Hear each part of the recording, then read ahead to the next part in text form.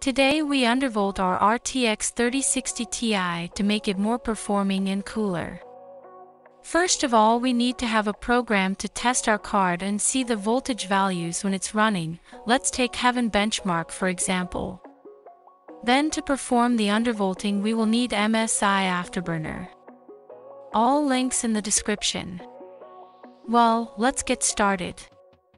First let's take these two sliders and set them to maximum.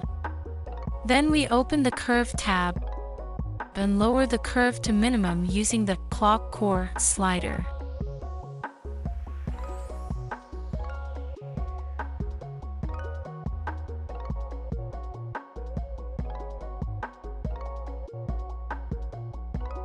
Now let's take the value 900 on the curve and bring it exactly to 1900.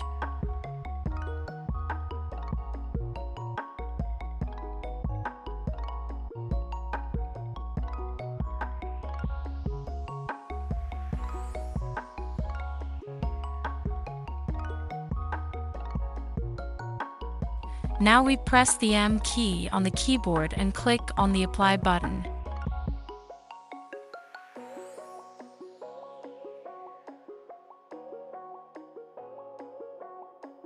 Finally, we go to the memory clock box and put a value of 700 and confirm with the Enter key.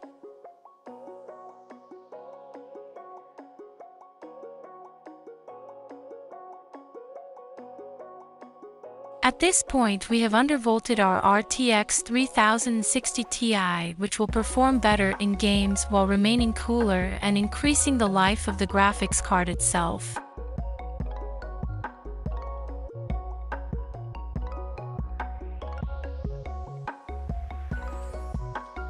If you want to save the undervolting setting, unlock the Profiles lock.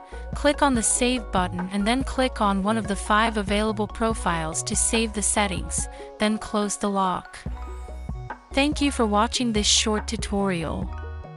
And don't forget to subscribe. Thank you. Bye.